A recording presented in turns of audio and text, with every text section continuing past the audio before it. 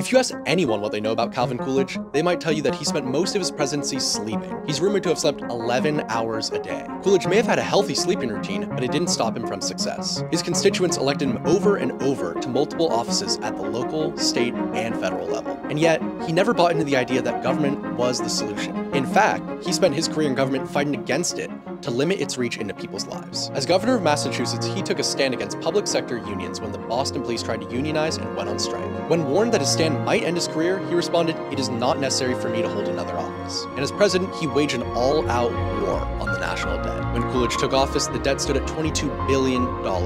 Coolidge and his budget director went line by line and cut out as much fat as possible, even for White House operations. By the time he left office, the debt had fallen to about $16 billion, a 28% reduction. Imagine that, a president who actually cuts federal spending. With our national debt at over $31 trillion, we could benefit from another sleepy president.